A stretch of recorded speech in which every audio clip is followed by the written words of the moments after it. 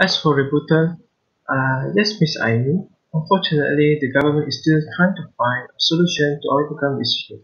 However, the government is planning to follow some of the American's educational system, which is implementing a few additional admissions to students who want to enter university. As for Ms. Hanim, before applying to foreign university, students are compulsory to pass an examination called baccalaureate that guarantees access to public university. Plus, the student also can retake the examination if they fail. As for the range of courses, this is due to private university having limited facilities to cover a wide range of courses. As for Ms. Noor Amira, it can be costly for students to live in France, especially in Paris. However, the government has provided several scholarships students can apply, including international students to provide some expenses when living there.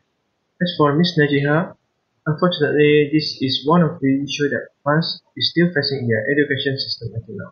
However, there is a solution that has been done to decrease the gap of inequality, which is lowering the number of students that have been taught by a teacher in a class to improve the study quality. As for Ms. Hassana, as I stated earlier, international students have higher tuition fees compared to the locals. However, their fees are still lower compared to the other countries.